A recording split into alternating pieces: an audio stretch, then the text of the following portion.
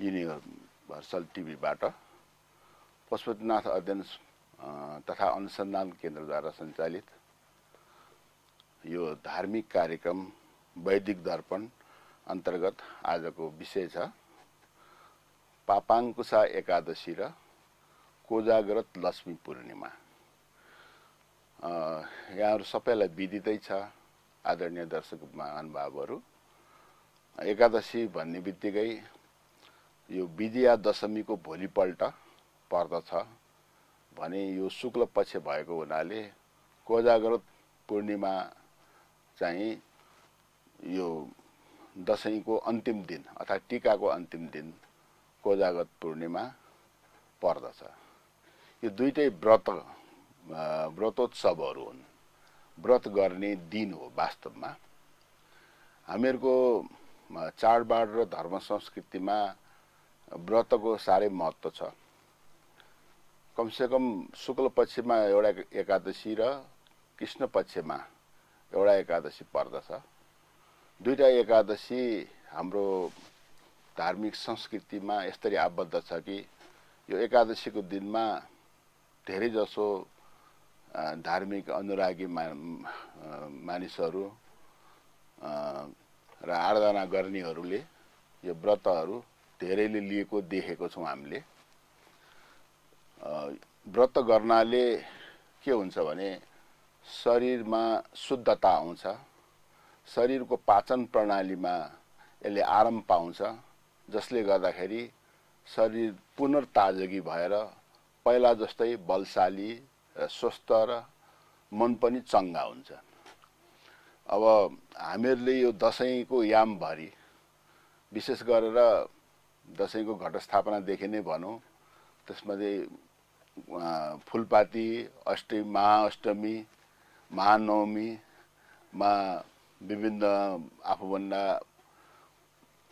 मान्नुपर्नेहरू कहाँ टीका लाउन जान्छौं।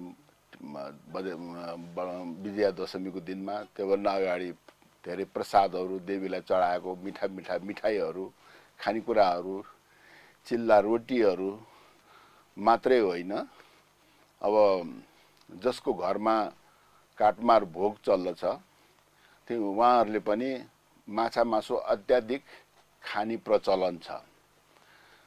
त्यसले गर्दाखेरि शरीर एकदम अजीर्ण भइरहेको हुन्छ। त्यो अजीर्ण भएको शरीरलाई एक दिन भए पनि ब्रेक गर्ने, त्यसलाई स्थगन गर्ने विशेष पर्व चाहिँ यो पापाङ्कुशा एकादशी हो। पापाङ्कुशा भन्नाले नै के भएको भन्दाखेरि त्यसको नाम नै एकादशी भनेको व्रतको नाम हो। व्रतमा शक्ति आर्जन हुन्छ, शक्ति रूपिणी भएको हुनाले एकादश नभनिकन एकादशी भनिन्छ क्या। कुनै पनि हामीहरूको तिथि चाडपर्व सबै स्त्रीलिङ्गी शब्दमा छ।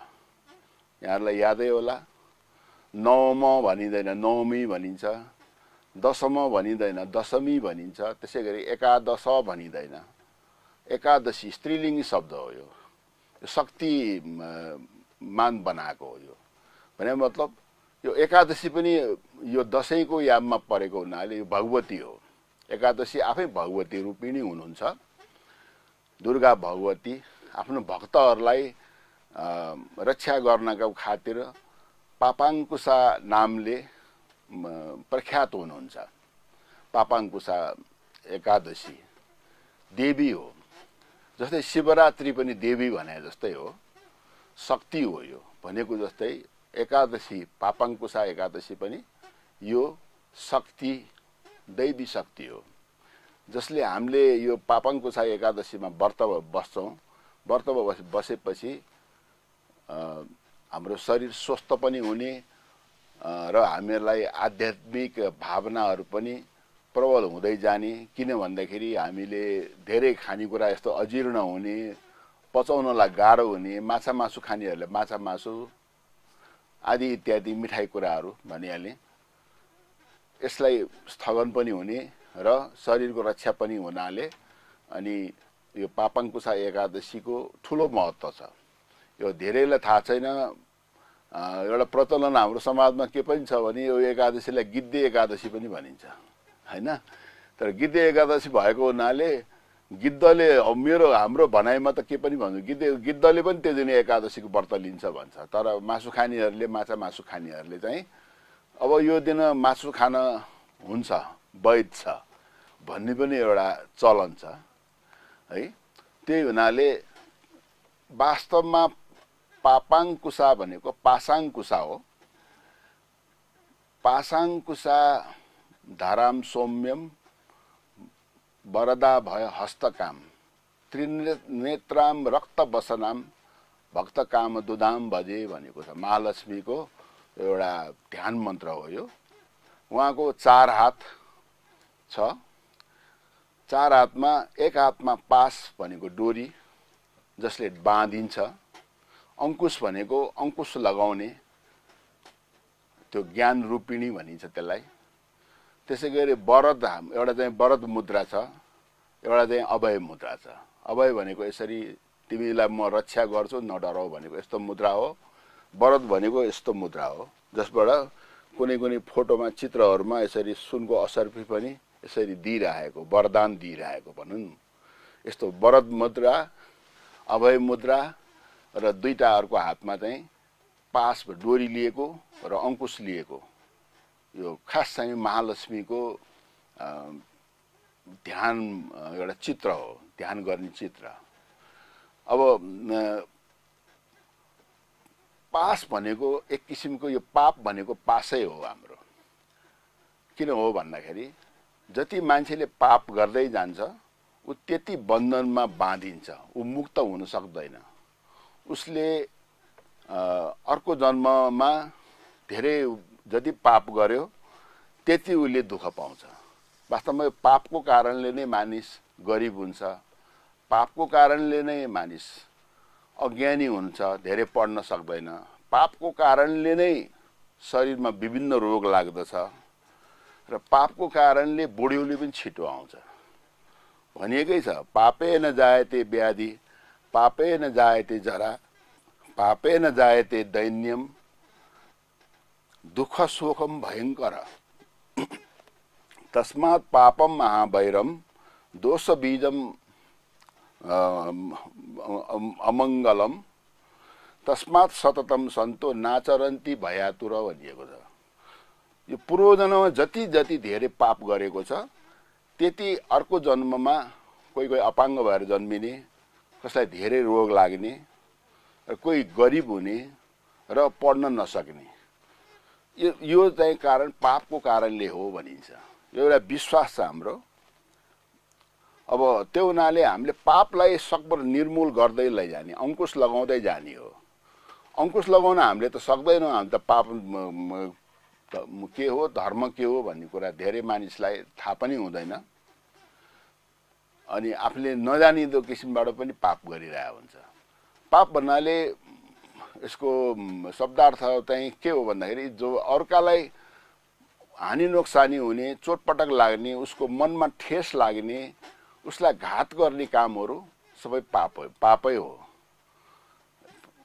पापको चाहिँ साधारण अर्थ चाहिँ त्यो हो। वास्तवमा अरूलाई हानि नपुर्याउनु नै पाप चाहिँ धर्म हो। हानि पुर्याउनु, नोक्सानी गर्नु त्यो चाहिँ पाप हो। त्यसकारण यो पापहरूलाई पासको रूपमा लिएको छ। त्यो पासाङ्कुश पनि भनिन्छ यसलाई। पासको वास्तवमा काम, क्रोध, लोभ, मोह, मद मत्सर यी पनि पासै हुन् र त्यसको मुखरित रूपमा चाहिँ नि त्यसबाट हामीले व्यक्त रूपमा चाहिँ मैले भर्खर भने जुन व्याधि, रोग लाग्ने, गरिबी हुने, अपाङ्ग हुने, यस्तो सबै पापको कारणले हुने एउटा विश्वास, हाम्रो विश्वास है यो। त्यसकारण यो पापलाई चाहिँ नि भगवतीले, जसले यो एकादशीको व्रत लिन्छ, जसले यो जे जति आफूले कर्म गर्यो, कुकर्महरू सुकर्महरू जे गरे पनि, कुकर्महरू नै भनौँ न, जति चाहिँ गर्यो त्यति हामीले कुनै एउटा देवी देवताप्रति हामीले क्षमा मागेनौँ भने त्यो झन् अरू बढ्दै जान्छ। त्यसकारण देवीले के गर्नुहुन्छ भने त्यो पापलाई, आफ्नो भक्तहरूको पापलाई अंकुश गरेर आफूले चाहिँ रोकेर राखिदिनुहुन्छ।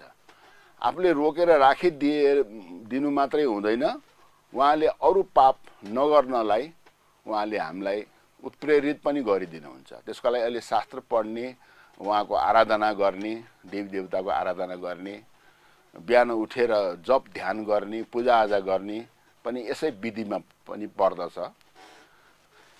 त्यो हुनाले यो पास बडा डरलाग्दो छ। किन भन्दाखेरि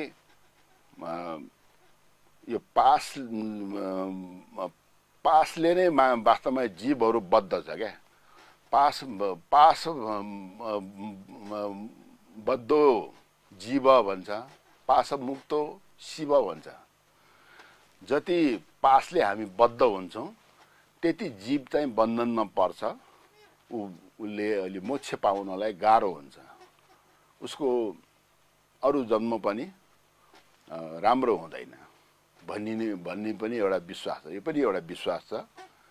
त्यसकारण यो पापाङ्कुशा एकादशी यस्तो बेलामा पर्दछ, यो कतिलाई याद पनि हुँदैन होला जहाँसम्म लाग्छ। यो त पात्रो हेरेपछि मात्रै अहिलेको क्यालेन्डरहरूमा पनि कुनै क्यालेन्डरमा दिइन्छ, नाम पनि दिइन्छ।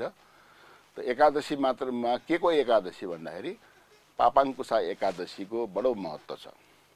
त्यो अब हामीले अस्ति दसैँमा शक्ति साधना देवीको, श्री महाकालीको, महालक्ष्मीको, महासरस्वतीको, महामायाको, अष्टमातृका देवीहरूको, नवदुर्गा देवीहरूको जति पनि आराधना गऱ्यौँ, त्यसले चाहिँ नि त्यसमा हामीले पाठ पनि गर्ने चलन छ। दुर्गा सप्तशती चण्डी पाठ पनि हामीले गर्ने चलन छ। त्यसमा अर्गला स्तोत्र छ एउटा, त्यसमा रूपम देही जयम देही यसो देही दिशे जयी भने त्यो दोहोरिएर आउने त्यो एउटा सम्पुटिक मन्त्र भन्छ त्यसलाई। त्यसमा पनि एक कुरा नै आउँछ क्या। मलाई यसको अर्थ के यस्तो हो कि रूपम देही भनेको मलाई रूप देऊ भनेको होइन, त्यो भनेको होइन। मेरो आत्मस्वरूप मलाई दिलाइदेऊ, देखाइदेऊ, देखाउनै दर्शन गर्नलाई, मेरो आत्मदर्शन गराउनलाई मलाई मद्दत गर हे देवी भनेको। त्यो जयम देही भनेको यो पापहरूमाथि विजय गराइदेऊ भनेको। काम क्रोध लोभ मोह आदि जति पनि पासहरू छ त्यसको पापहरूमाथि मलाई विजय गराइदेऊ भनेको। यसो देही भनेको मलाई ज्ञान रूप यस दिनुहोस् भनेको, दिलाइदिनुहोस् भनेको। जयम देही दुईसो जयी भनेको भित्री शत्रु र यही काम क्रोध आदि शत्रुहरू र बाह्य शत्रु समेत त्यसलाई पनि त्यसमाथि पनि विजय गराइदिनु भनेर भन्ने एउटा बारम्बार हामीले दोहोऱ्याउने एउटा सम्पुटिको मन्त्र पनि छ। वास्तवमा देवी देवताहरूले हामीलाई पापबाट मुक्त नै गराउने खास होइन क्या, गर्ने चाहिँ आफूले है। पापलाई घटाउने काम र धर्मलाई अभिवृद्धि गर्ने काम चाहिँ आफैले गर्ने हो। उहाँहरू सहायक मात्रै बन्ने हो है। अब धेरैजसो कुनै धर्ममा ईश्वरलाई प्रेम गर्नु, उहाँले हाम्रो सबै पाप मुक्त गरिदिनुहोस् भन्ने पनि छ, तर हाम्रो धर्ममा त्यस्तो छैन। भगवत गीतामा पनि भनिएको छ, नादत्ते कस्यचित पापम न चैव सुकृतम विभु भनिएको छ। भगवान कृष्णले अर्जुनलाई सम्झाउनु भएको छ। वास्तवमा ईश्वर जुन विभु भनेको व्यापक जो प्रभु, उहाँले न त हाम्रो पाप लिइदिनुहुन्छ न त धर्म हामीलाई दिलाइदिनुहुन्छ। पाप र धर्म गर्ने आफैले गरेको हुनाले पापलाई क्षय गर्दै लैजाने हो, धर्मलाई अभिवृद्धि गर्दै लैजाने हो। म त खालि सहायक मात्रै हुँ, तिमीलाई यसो बाटो देखाइदिनु सहायक मात्रै, गर्ने त तिमी नै हो भन्नुभएको छ। त्यसकारण यस्तो नसोच्नु कि अब पाप गर्दै जाने, देवी देवताको पूजा आराधना पनि गर्दै जाने, यताबाट पाप गर्दै गयो भने त्यो त चुहिएको गाग्री जस्तै हुन्छ क्या। चुहिएको गाग्रीमा पानी हाल्दै जानुभयो भने त्यो त अड्दैन नि, होइन? त्यस्तै भनेको जस्तै हामीले त्यसलाई पाप कर्महरू चाहिँ गर्दै नगर्ने, आफूले जानी अब कतिपय नजानेर पनि हुन्छ पापहरू धेरै जसो, तर जानी नगर्नु, नजानिकन गरेको क्षम्य पनि छ, त्यसको दोष कम लाग्छ। त्यसकारण हामीले दिनका दिन पूजा आराधना गर्ने, देवी देवताको ध्यान गर्ने अथवा अरू कुनै केही चिजको ध्यान गर्ने, ध्यान गर्दाखेरि पनि प्राणायामहरू, योगबाट प्राणायामहरू गर्दाखेरि पनि यस्तो पाशबन्धनहरू युक्त पापहरू क्षीण बन्दै जान्छ। त्यसकारण यो पासाङ्कुशा एकादशीको पापाङ्कुशा एकादशी, यो पासाङ्कुशा भने पनि हुन्छ, पापाङ्कुशा एकादशीको ठुलो महत्त्व छ। तर उहाँको चाहिँ नि ध्यान मन्त्रमा चाहिँ के भनिएको छ भने पासाङ्कुशा धराम सौम्यम वरदा भय हस्तकाम त्रिनेत्राम रक्त बसनाम भक्त काम दुदाम बजे। 3 नेत्र भएकी र रातो अङ्ग वस्त्रहरू पहिरिनु भएको र भक्तहरूको जति पनि कामनाहरू कामधेनु गाईले जस्तै जे चाह्यो त्यही दिलाइदिने हाम्रो लक्ष्मी माता पार्वती भन्ने एउटा मन्त्र छ। अब यसै सन्दर्भमा यो भगवती लक्ष्मीको नै सन्दर्भमा हाम्रो कोजागत पूर्णिमा पनि आउँछ। कोजागत पूर्णिमामा कस्तो एउटा कथा छ त्यहाँ भने त्यहाँ एउटा व्रत कथा छ। हरेक हामीहरूको चाडपर्वमा व्रत गर्ने विधिहरू पनि छ र त्यसको महत्त्व दर्शाउने त्यसको कथाहरू पनि छन्। त्यो कथाहरूमा कोजागर पूर्णिमाको एउटा कथा बडा रोचक कथा छ क्या। त्यसमा लक्ष्मी माता लक्ष्मीको आराधना गरे, रातभरि जागराम बसेर आराधना गरे। त्यही भएर रातभरि उहाँको दिनभरि व्रत बस्ने, त्यो साँझ परेपछि पूजाआजा गर्ने यथाविधि षोडशोपचारले आफूले जे सकिन्छ पूजाहरू गर्ने र बत्ती बालेर अनि त्यसपछि जुवा खेल्नु पनि भनिएको छ। जुवा खेल्नु चाहिँ किन भनिएको भने त्यो निन्द्रा नलागोस् भनेर हो। त्यो जुवा खेलेर पुरा बत्तीहरू झलमल्ल पारेर आफ्नो घरमा भरि बत्ती बाल्नु, टोलमा पनि एकदम प्रकाशित एउटा गरेर बत्ती बाल्नु भन्ने एउटा विधि छ। त्यसमा एउटा रोचक एउटा कथा कस्तो छ भने यो लक्ष्मी माताको यो पूजा आराधना गर्ने यो एउटा पूर्णिमाको दिन छ क्या, विशेष उत्सव छ। त्यो दिनभरि त्यही लक्ष्मी माताको पूजा गर्ने, व्रत गर्ने, बेलुका भएपछि पूजा आराधना गर्ने, त्यसपछि जागराम बस्ने। जागराम बस्दाखेरि द्युत क्रीडा पनि गर्नु भन्ने छ, किताबमै छ। यो विधिमा पनि त आउँदैन, कथामा आउँछ। त्यो मैले भनिहालेँ जागराम बस्ने हो त्यो। अब त्यसमा के हुन्छ भने एउटा गरिब ब्राह्मण थियो, पिपुल भन्ने ब्राह्मण थियो।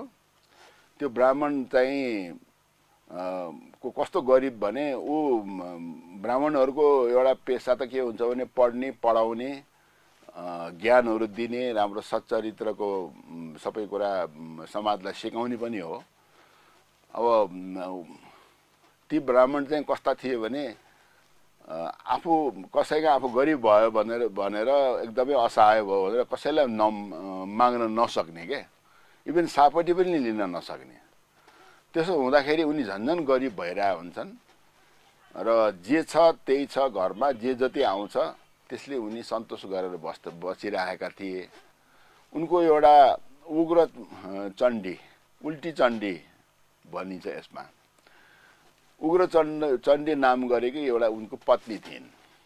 अब यी ब्राह्मण असाध्यै सज्जन, एकदम सच्चरित्रमा बसेका, सात्विक, पुरा सन्ध्या उपासनाहरू गर्ने, अब धेरै शास्त्रहरू पनि पढेका ज्ञानी पनि थिए, तर गरिब थिए।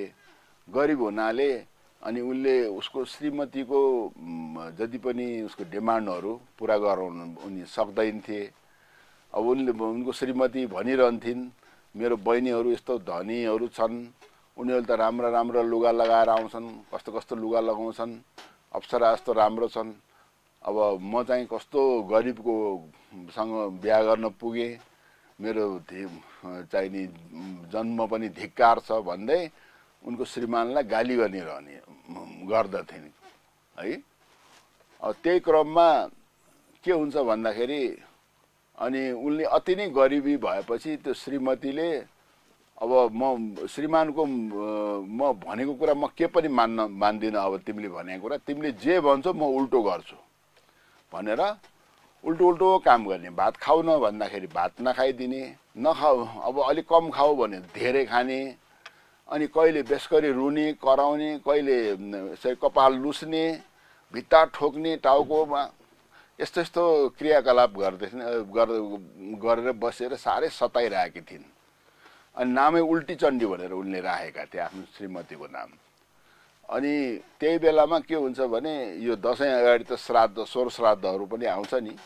त्यो सोह्र श्राद्धमा अथवा कुनै उनको पितृपक्षमा उनको बाबुआमाको एउटा श्राद्ध गर्ने तिथि आइपुग्दै थियो, आइपुग्न लागेको थियो, पर्सितिर भइसकेका थियो। सामग्री तयार गर्न सकेका थिएनन्, तयार गर्न भन्ने पनि अवस्थामा थिएनन्। त्यही बेलामा एकदम चिन्ताग्रस्त भएको बेलामा एउटा उनको साथी गणपति भन्ने एउटा साथी आइपुग्छन्। साथी आइपुगेर साँझमा आउँछन् अनि बसेर उनी साह्रै चिन्ताग्रस्त भएको हुनाले धेरै पनि बोल्न सकेका थिएनन्। के भयो तपाईँ साह्रै चिन्तित हुनुहुन्छ भनेर भन्दाखेरि अनि उनले आफ्नो सबै व्यथा सुनाउँछन् क्या। मेरो त यस्तो यस्तो हालत छ, श्राद्ध आइरहेछ, पिताजीको श्राद्ध गर्नुपर्ने, अब श्रीमतीले यस्तो गरिरहेछ भनेर भन्छ ती ब्राह्मणले। भनेपछि ल म एउटा उपाय सिकाउँछु, त्यही अनुसार गर्नुहोस् नि त भनेर भन्छन् उहाँको साथीले। के भन्छन् भने जे उनले तिमीले भनेको छ त्यो उल्टो गर्छन् भने तिमी उल्टो हराइदेऊ, त्यसपछि सुल्टो उनले काम गरिहाल्छन् नि। एकचोटि त्यो हाल्नुहोस् त, तपाईँ त्यो हेर्नुहोस् त, तपाईँ एकचोटि काम गर्छ कि भनेर अनि त्यो साथी जान्छन्। भोलिपल्ट गएपछि अनि श्राद्धको सामग्री तयार गर्नु पर्यो। अनि श्रीमतीलाई बोलाएर उनले भन्छन् कि हेर पर्सि श्राद्ध छ, मेरो पितामाताको परेको श्राद्ध परेको छ, सामग्रीहरू तयार गर, अलि नमिठो बनाऊ, अलि चोखो पनि बनाउनु पर्दैन, अपवित्र बनाऊ, ब्राह्मणलाई बोलाउँदाखेरि पनि अलि भ्रष्ट ब्राह्मणलाई बोलाऊ, जे पनि खाने खालको, यस्तो भनेर त्यहाँ उल्टो भनेछन् क्या। त्यो भनिसकेपछि ल हुन्छ भनेर भनिन्। अनि उनले झन् के गरिन् भने एकदमै चोखी नीति गरेर सबै सामानहरू ठिक पारिन्। ब्राह्मणहरू पनि कहाँ चाहिँ विद्वान सच्चरित्र ब्राह्मण छन् ती ब्राह्मणहरूलाई बोलाउने। अनि चोखो नीति पनि अब उनले अपवित्र गरे पनि हुन्छ भनेका थिए, चोखो नीति गर्ने, त्यो सबै यस्तो यथोचित जे गर्नुपर्छ त्यो गरेर श्राद्ध कर्म ठिक्क पारिदिइन् उनले। अनि उनको श्राद्ध सिद्धियो। श्राद्ध कर्म सिद्धिसकेपछि अनि श्रीमतीलाई अनि उनले उल्टो भन्न बिर्से क्या, सुल्टै भन्न पुगे। सुल्टै भनेर यो पिण्डलाई गङ्गाजीमा लगेर सेलाएर आऊ त भनेर हराए। सेलाएर आउँदाखेरि उनले त ल भनेर गइन्। त्यो पिण्डलाई त उनले त्यहाँ बाहिर खाल्डो खनेको त्यो टोयलेट हुन्छ नि चर्पीमा, त्यहाँ खसालेर आइछन्। अनि मैले त यसरी यस्तो गरेर यहाँ सेलाएर आएँ भन्छन्। अनि साह्रै दिक्क भएर अनि घरै छोडेर जान्छन्। जबसम्म मसँग लक्ष्मी प्रसन्न हुन्नन्, म धनी हुन्न, तबसम्म म घरै फर्किन्न भनेर उनी घर छोडेर हिँड्छन्। घर छोडेर हिँड्दा एउटा नदीको किनारमा बसिरहेका हुन्छन्। अनि त्यहाँ चाहिँ नि यही कोजागर पूर्णिमाको रात परेको थियो त्यो दिन, धेरै दिनपछि। अनि त्यहाँ उनी हिँड्दा जाँदाखेरि एउटा जङ्गलमा नदीको किनारमा बसेको बेलामा त्यहाँ नागकन्याहरूले कोजागर पूर्णिमाकै लागि नै सबै सरदामहरू अब लिपपोत गरेर सेतो एकदम भव्यसँग पूजाआजा गर्दै थिए। त्यसपछि उनीहरूले तिमी को हो, कहाँबाट आयो भनेर सोधे। म यस्तो हो भने म अलिक गरिब ब्राह्मण म घरमा म यस्तो भएर म घर छोडेर आएको भन्छन्। त्यसपछि ल तिमी चिन्ता नगर्नु, आउनुहोस् यो लक्ष्मीको व्रत गरौँ, आज कोजागर पूर्णिमा छ भन्छन् ती नागकन्याहरूले। नागको वंश कन्या हो। अनि त्यहाँ उनीहरूले पूजाआजा गर्न आएको खास। त्यसपछि प्रसाद दिन्छन् उनलाई पनि। अनि उनीहरू यो तीनजना ती कन्याहरू जुवा खेल्न थाल्छन्। बत्ती बालेर नरिवलको पानीहरू प्रसादी रूपमा खाइरहेका हुन्छन्। उसलाई पनि अनि जुवा खेल्नलाई बोलाउँछन्। अब के हुन्छ भने जुवा खेल्दाखेरि 3 जना मात्रै हुन्छन्। 3 जनाले जुवा खेल्न अप्ठ्यारो भयो उनीहरूलाई। अनि एकजना साथी खोजेको। अनि मसँग त केही पनि छैन, म त जुवा पनि खेल्दिनँ, म त्यस्तो ब्राह्मण होइन भन्छन् उनले। भनेपछि होइन आज त खेल्नु पर्छ, आज खेल्ने दिन नै हो, ल आउनुस् खेलौँ भनेर लैजान्छन्, सँगै खेल्न राख्छन्। राखेपछि मसँग त केही पनि छैन भन्छन् उनले। अनि ती कन्याहरूले त आफ्नो सुन हिरा होइन रत्नहरू थाप्या हुन्छ, मसँग केही छैन भने चाहिँ के जे छ त्यही थाप्नुहोस् भन्छन्।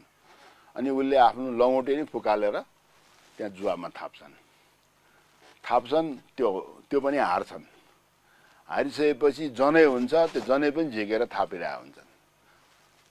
अनि त्यो जनै पनि जितिसकेपछि अब के थाप्छौ भन्दाखेरि अब म शरीरै थाप्छु भनेर तयार हुन आँटेकै थिए। त्यही बेलामा को जाग्रत भन्दै लक्ष्मी माता घुम्दै राति घुम्दै त्यही कोजागत पूर्णिमाकै रातमा आइपुग्नु भयो। उहाँ चाहिँ नि यो दिन वास्तवमा घुम्दै आउने नै दिन हो, त्यस्तो दिन नै हो खास, यो किताबमा पनि छ। अनि यहाँहरूको त्यसपछि के हुन्छ भन्दाखेरि जागरण त्यहाँ त सबै जागेका छन्। अनि सँगै भगवान विष्णु पनि हुनुहुन्छ।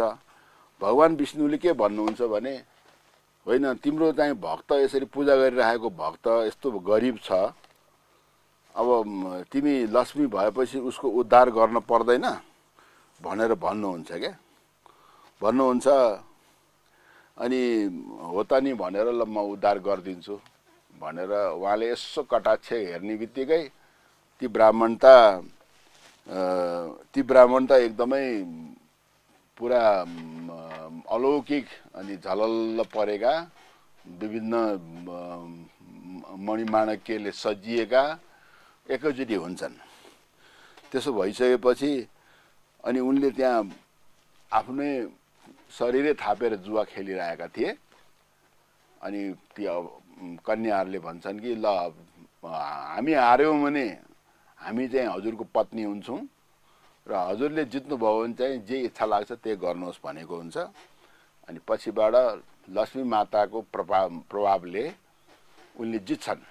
जितिसकेपछि ती कन्याहरूलाई गन्धर्व विवाह गरेर उनले घर लैजान्छन्।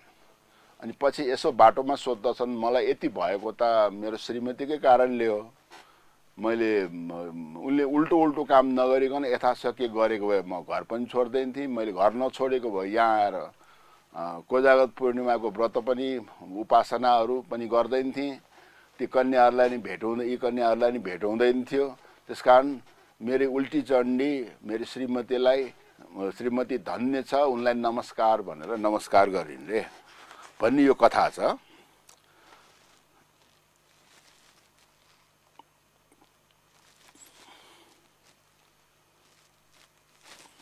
यो बलित नाम गरेका ब्राह्मणको कथा हतपति कतै मात्र सुन्न पाइन्छ। यस्तो वार्षिक रत्नावली व्रत रत्नावली भन्ने पुस्तक छ, मसँग भएको यही पुस्तक हो। त्यसमा वर्षभरिको सबै व्रत चाड विधिहरूको सबै उल्लेख छ। यसमा कुन व्रत लिने, कसरी लिने र त्यसको कथाहरू के छन् सबै यसमा उल्लेख छ। यो हामीहरूको 365 दिन, एक वर्षको 365 दिन वैशाख संक्रान्तिको दिनदेखि चैत्र मसान्तसम्म के अरे चैते दशैँ, रामनवमी आदि पर्व पछि अन्तिममा चैत्रको मसान्तसम्म एक वर्षको 365 दिनमा लगभग 300 दिन यस्तै व्रत पूजा, विभिन्न चाडपर्व, विभिन्न देवी देवताहरूको उपासना, कसैलाई स्मरण गर्ने, पिता माताको मुख हेर्ने, त्यसै गरेर हाम्रो गुरु पूर्णिमाहरू अनि सबै कुरा यस्तो व्यवस्थित, यस्तो वैज्ञानिक र सबैलाई अनुशासनबद्धमा राखेर सबैलाई उद्धार गर्ने खालको छ। यसलाई हामीले राम्रोसँग अनुशीलन गर्यौं र हामीले आफ्नो घरमा आफ्नो छोराछोरीलाई नाति नातिनाहरूलाई साथी सङ्गीहरूलाई साथीभाइहरूलाई यसको महत्त्व दर्शाउँदै गयो भने हामी धन्य छौँ। हामी वास्तवमा साँच्चीकै धनी छौँ। धेरै हामी असाध्यै संस्कृतिमा पनि हामी धनी छौँ। हाम्रो चाडपर्व साह्रै महत्त्वपूर्ण भन्दै म आज यहाँहरूसँग बिदा चाहन्छु। धन्यवाद।